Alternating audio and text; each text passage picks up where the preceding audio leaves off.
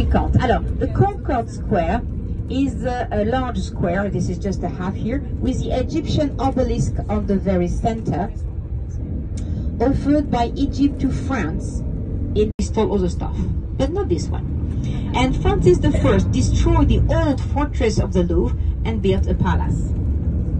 Okay, so the Louvre was enlarged. Each king enlarged the Louvre until the...